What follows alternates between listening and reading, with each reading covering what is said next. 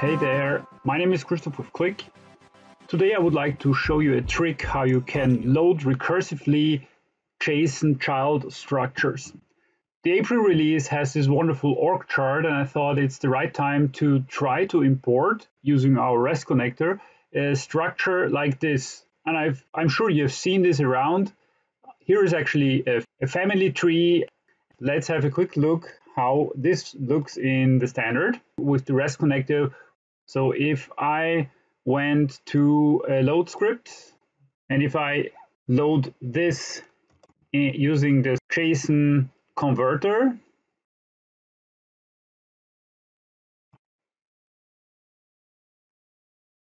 you get a tree structure resolved like this. And if you try to import them all, you will get a working data model. Looks like this. Let me run this. This results in a data model similar like this. And each child's first name is in a different field. So you can see this. The first one has got first name underscore U2. The second one has first name U1 and so on. So there is no obvious who is really the first child, the second child. The hierarchy level as such is also not visible. So this is something that you probably will not be able to use in your analysis. So going back to my script, let's kick this out. And here is a much better approach. This one needs a couple of parameters from you. Basically, the data table that you want to have in Qlik, it's going to be only one table and not as before, multiple tables. I need to have the JSON field, including double quotes. In my case, it's first name. I need to know the name of the child hierarchy key in JSON, which is children in my case, and the rest is names in field and the path separator. Here is actually the connection string. So I'm going to use the URL. Here you can see more parameters if needed. So let's kick this off and see what it is going to do. It fires a series of select statements. The first one to get just the parent. The second one to get the first hierarchy beyond the parent, so the level 2. Then you can see yourself, it's going to load level 3, level 4, and this goes on until no more children are added. So you can see here, 0 new records have been added on the 5th level, and this is when it ends. And guess what the data model looks like now?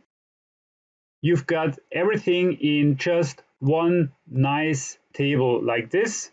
I'm using Qlik's hierarchy load after this, which even splits the family hierarchy in multiple field names like that. But you can still work it with first name, parent ID, node ID is automatically being created for you. The hierarchy level is automatically created, and the first name path. And what you can automatically do with 0 additional effort is you fill this nice chart here. So here is the entire tree of children, and they all collapse, expand as you would expect to. So this is the correct hierarchy. And of course, this works also with much more sophisticated data. In reality, you will probably get something like this, where you have multiple parameters. So let's import this one real quick as a second example here. Going back to the data load editor, you need to provide all the JSON fields in double quoted list of fields here in this variable vJSON fields. This is how you want to name them within Qlik. And you can do some aliasing. For example, if the name field isn't filled, I'm taking the ID in replacement. That's fine. You can do that as well. and the name fields in this case are called name and not first name. The rest will be good, just using the other URL, and there we go. So again, I'm computing a series of different commands, starting with the first level, going down the second level, third level, fourth level, and so on until no more child records are coming. And again, this instantly works. In this case, I'm using some more sophisticated JSON data, and you have a very nice tabular structure now. And there is a second table that I haven't mentioned or explained yet. I'm also creating a recursive table that links to the first. The purpose of this one really is to get all the child nodes selected simultaneously. So if I select this one, which is obviously a parent node with multiple childs underneath, it gets you back all the ones on the same and lower level. It would not be the case if I select the name here, then I would get exactly just one node.